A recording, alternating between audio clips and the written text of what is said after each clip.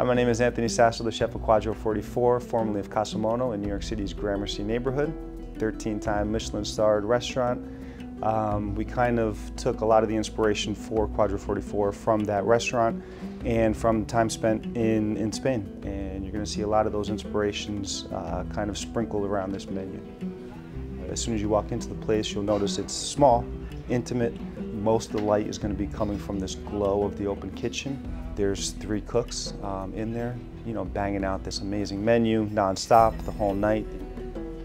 There's about 30 seats sprinkled around this little space. A lot of them have a view of the ocean through these large floor-to-ceiling windows.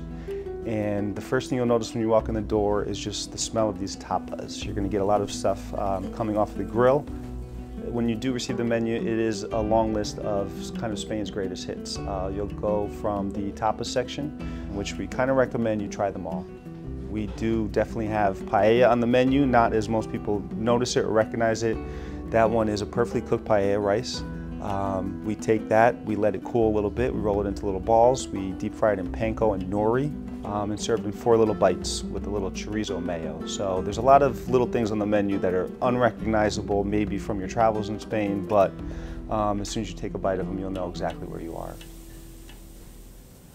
We also offer the pulpo gallego, one of the guests' favorites, one of my favorites. Perfectly cooked tender octopus that then gets kissed on the grill till it's nice and crispy, and that one gets served with potatoes and a guindilla vinaigrette.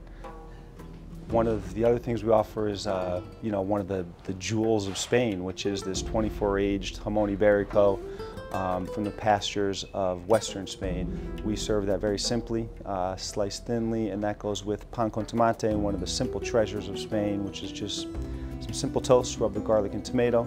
From there, you can kind of go into another dish that's not too common to a lot of people, which is this grilled fatty chorizo sausage. That one gets served with some nice honeycomb to cut that richness. And again, another great jewel of Spain in the form of a cured meat product. Then you move into the platos grandes.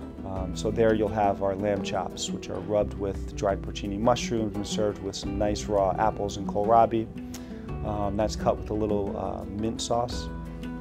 We also have our fideos with tiny toasted angel hair noodles, something you won't find a lot outside of Spain. That's really humble and really delicious, and that's another one that we kind of try to keep simple, just cooked with some chorizo and some vegetables, mussels and clams, and then there's a bone-in slow roasted chicken on top of that one.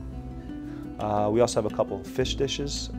One of my favorites is the pescado de la playa, we call it, and that gets served with one of the greatest exports of Spain, a chilled gazpacho. You'll notice we have some great desserts. One of my favorites is the churros. We sprinkle it with some nice aromatic hibiscus sugar, and then that's served with a nice spicy chocolate. Or you can get the crema catalana, which is a classic creme brulee infused with some citrus in the form of orange. So that's a good way to end your meal here.